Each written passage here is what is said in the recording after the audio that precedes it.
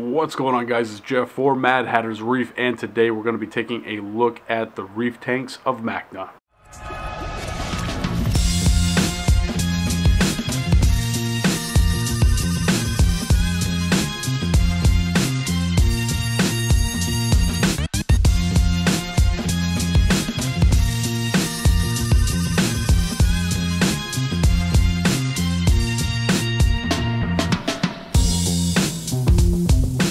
If this is your first time being here, this is where I talk about everything saltwater tank related. So if you love saltwater tanks like I do, gently press that subscribe button in the face. Alright guys, so we have a special Tuesday edition of Mad Hatter's Reef, and I'm trying to get through these MACNA videos, so we're going to bump up our upload schedule a little bit, and I hope you enjoy these videos. It's basically just a collection of uncut video from MACNA, so enjoy. ORA had a pretty awesome reef that they had together, and this actually won the Reefs.com award for 2017, and it really was just a absolute beautiful tank.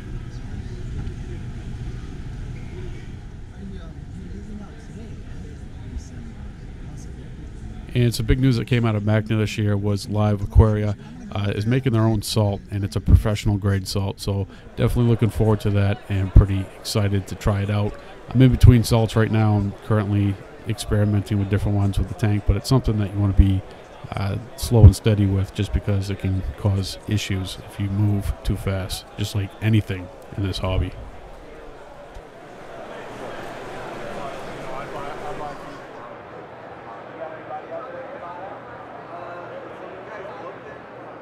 AGE had some amazing tanks on display. Only one of them was filled, and it's kind of a new take on a peninsula tank.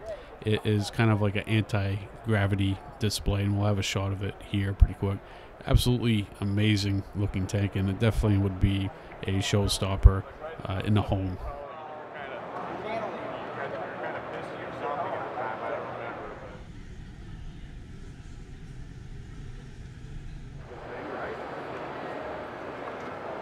This tank was absolutely beautiful, full of tangs, and it looked like there was some albino strains going on in this tank. I'm not exactly sure, but looked like little Casper wannabes.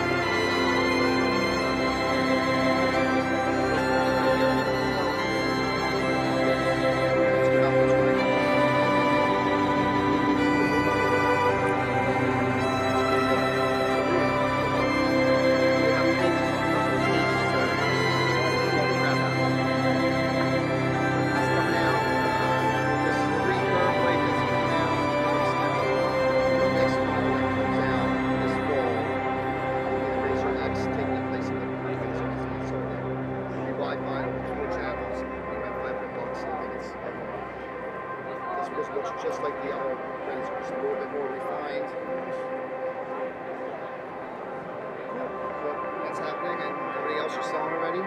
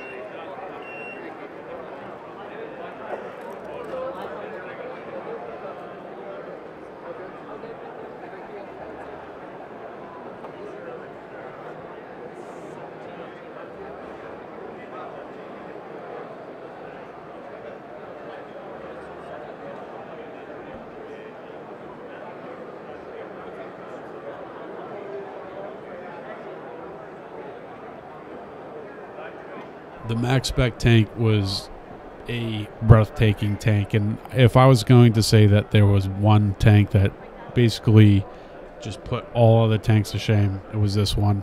It had a great mix of corals, it had absolutely beautiful fish, awesome equipment. It was definitely, in my opinion, the best tank at MACNA this year.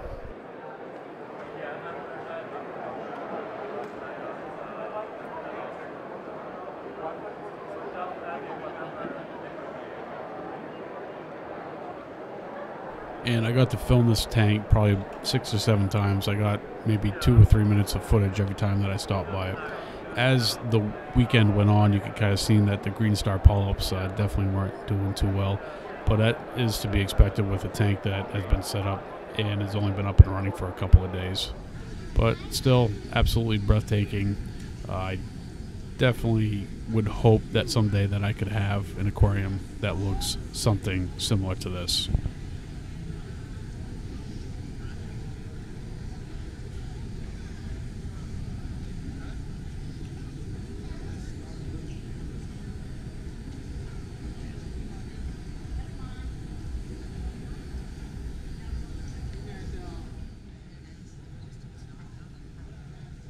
Well, it also could be that one of the females, because the females were, when they were young, one of the females.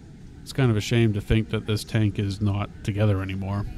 Something that I noticed on the last day of MACNA is local stores were walking around talking with the vendors and saying what they would buy, how much, they kind of going back and forth as to what they would pay for different display tanks out on the floor.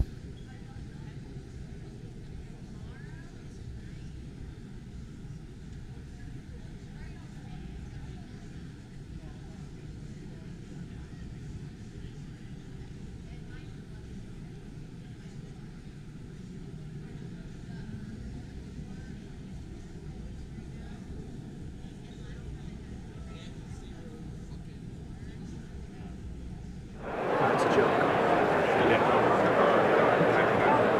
So you said 150? Yeah, giant gourd, 150. I had it for 200 in my shop, but had it for a few years.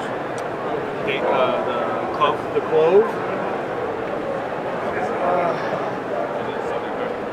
A very fair price of $200. I agree with that. Large green star polyp. That one.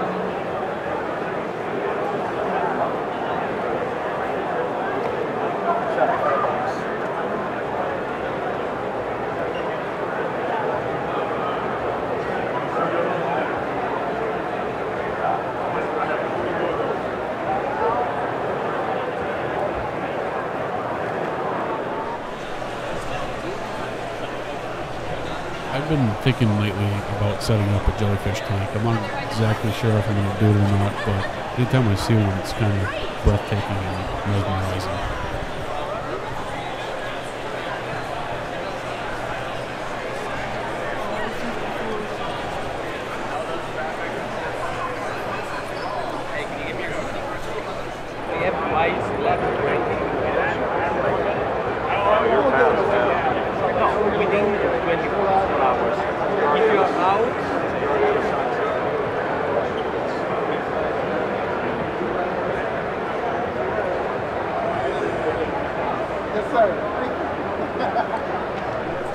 I was going to get his 300.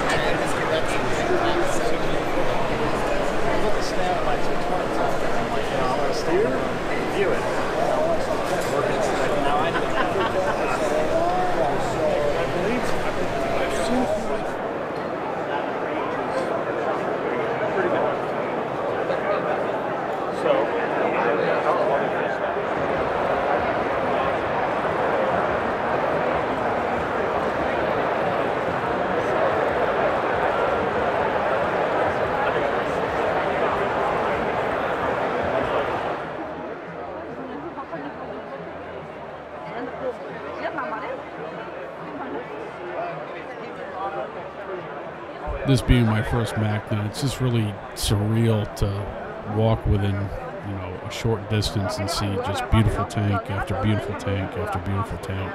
And I really spent almost an entire day just going around and looking at the tanks.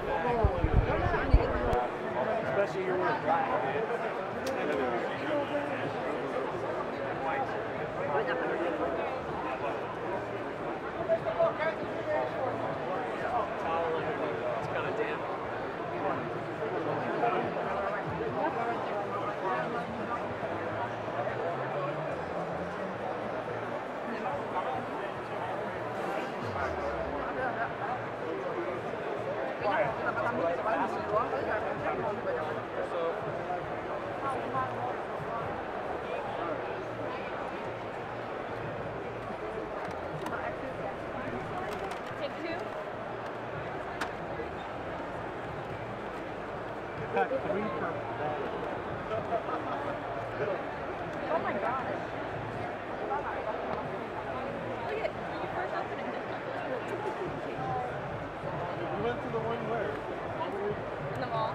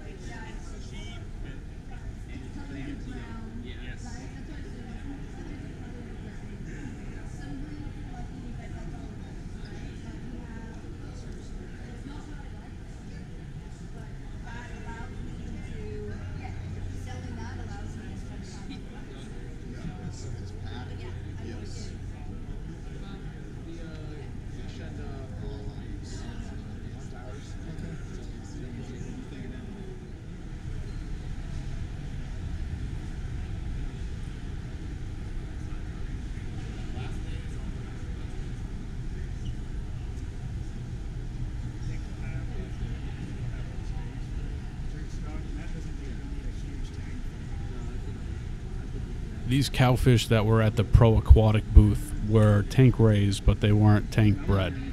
They were given a bunch of eggs which were thought to be grouper eggs, and they ended up raising cowfish out of them, a couple of them anyway. Some of them were groupers, but they ended up dying off before they matured.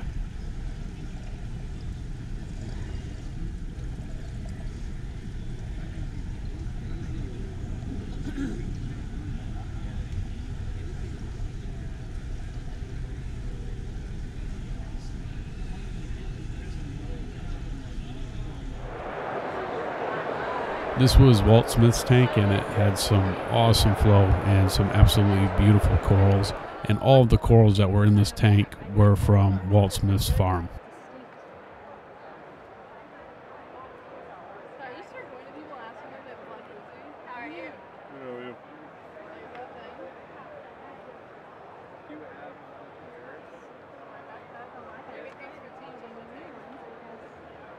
Is this all Walt stuff? Yeah.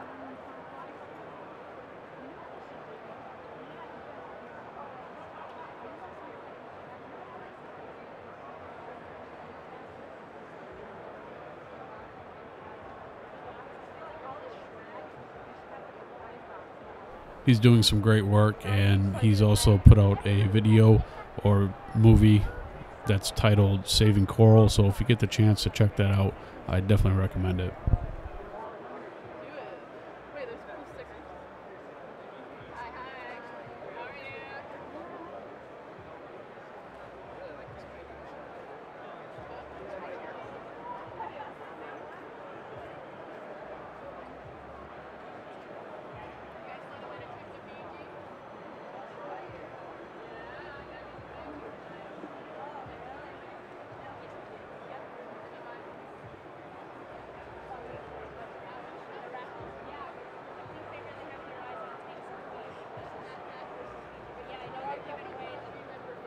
Alright guys, so that's going to do it for this episode of Mad Hatter's Reef. If you enjoyed the video, make sure you hit the like button, and if you made it this far, you are awesome.